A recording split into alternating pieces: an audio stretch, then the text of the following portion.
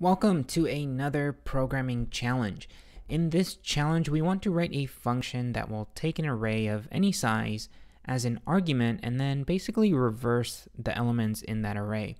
And we want to be able to do this without creating a new array anywhere in our function. So we just want to modify the original array that is being passed into this function that we write. And here I've declared some test arrays, ARR 1, 2, 3, 4, and 5, and we'll be using these test arrays to test our function and make sure it works. So for an example, if we had some kind of an array of any number of elements, we want to be able to pass this into a function that we write, and that function will return the same array with the same number of elements, but now these elements will be in reverse. So this element in the original array will be in this location of the new array, and this element will be in the first element of this new array.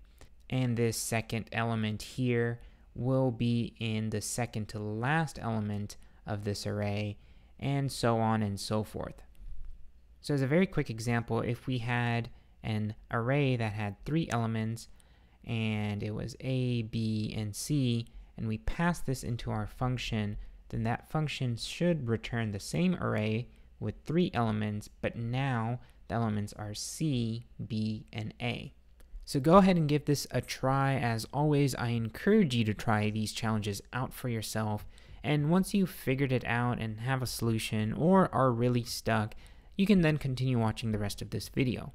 So the very first thing we want to do is we want to create our function, and I'm going to call it reverse, and you can go ahead and name it whatever you would like. And this function is going to take an array as an argument, so its parameter I'll just call ARR.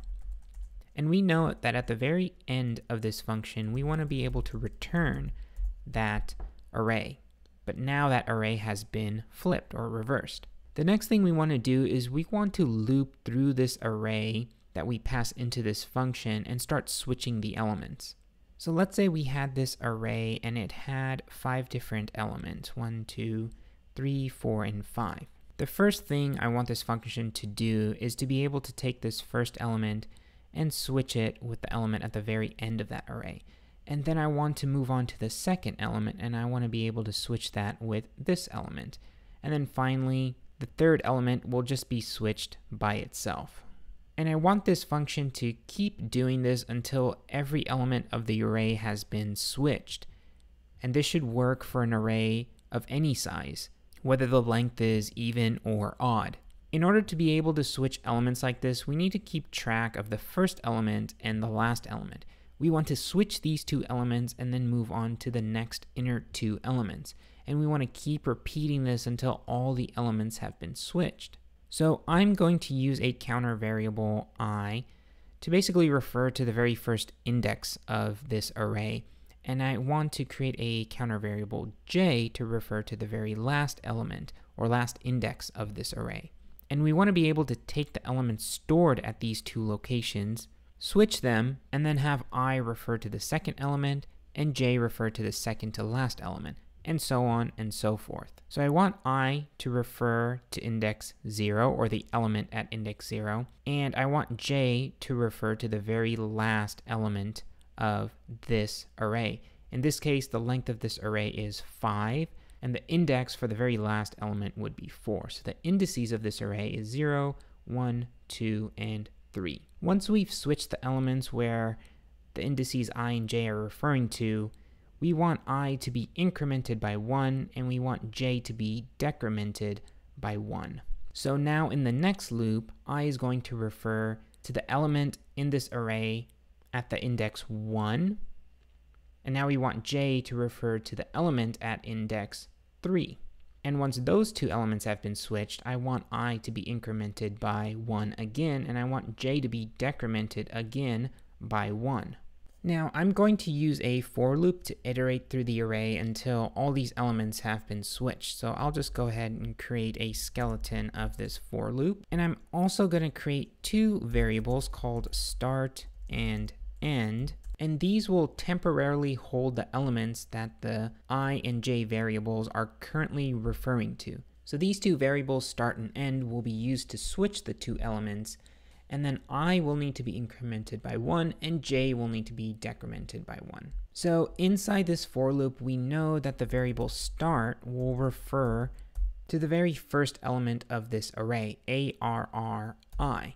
We know we're going to start I at 0, so that means start is going to refer to the element stored at index 0 of this array, the very first element. J, however, will need to take on the very last element. So we can create a variable j, and we're going to set this equal to the length of the array minus 1. Remember, array indices start at 0, so in order to refer to the very last element of an array, we need to take the length and subtract 1 from it.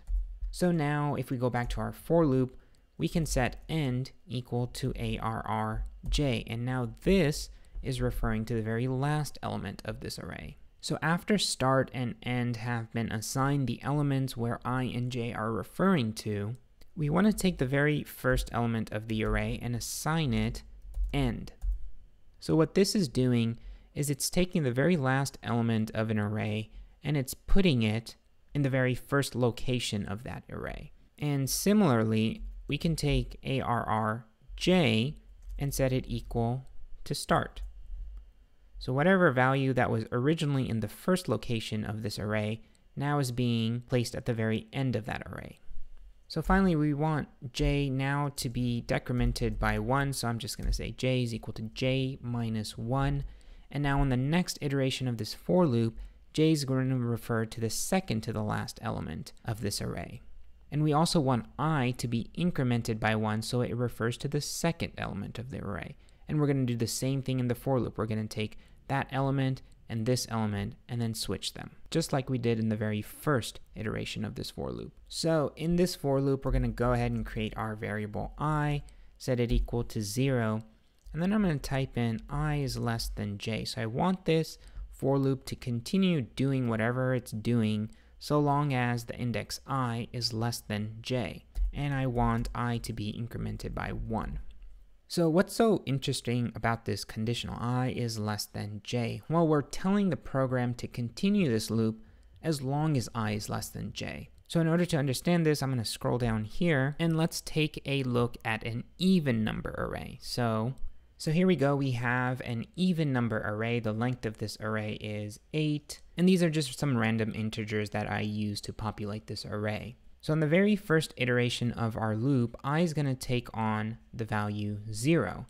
And that means the variable start, which is referring to ARRI or ARR0, it's going to refer to this very first element, which is 3.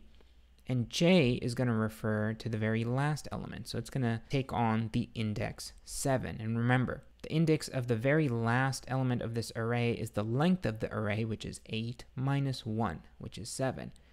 And so end is going to take on the value stored at the very last element of this array, or very last index of this array, and that's 9. So in the very first iteration of this loop, on lines 19 and 20, the value 3 and 9 will be swapped, and I will be incremented by 1, so I is now 1, and j is going to be decremented by 1, so j is now 6. So when I is equal to 1, start is going to refer to the number 4, which is at the second element, or the second index of this array. And end will refer to 1, which is the second to last element, or index of this array. Well, if we kept going through this loop, I would then be equal to 2, j would then be equal to 5, and then again, I will be equal to 3, j will be equal to 4. So now at index 3 and 4, we're going to be referring to 6 and 8, respectively.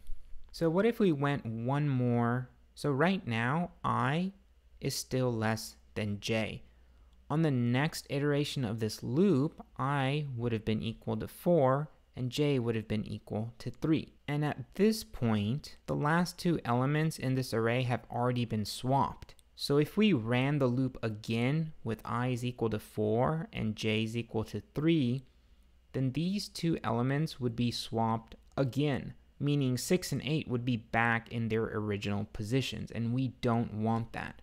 So we want to stop this loop when I becomes greater than or equal to j, or in our case, I is less than j. We want to keep running the loop so long as I is less than j. So let's actually go ahead and try testing our very first array, which is ARR1.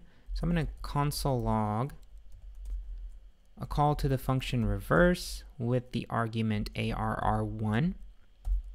And if we wrote this function correctly, then this array 1, 4, 2, 6, 8, 3, 4, 9, 5, 3 would be reversed. So we would be seeing the same array, but this time it would be 3, 5, 9, 4, 3, etc. So let's go ahead and run this.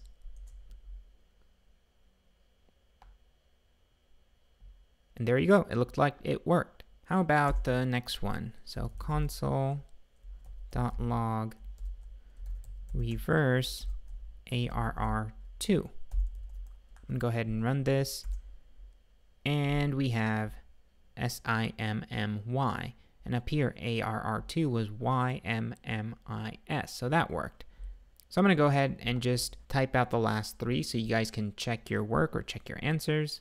So I went and typed out the rest of the test arrays, ARR 1, 2, 3, 4, and 5. And here are the results. And these arrays should be switched when compared to these 5 test arrays.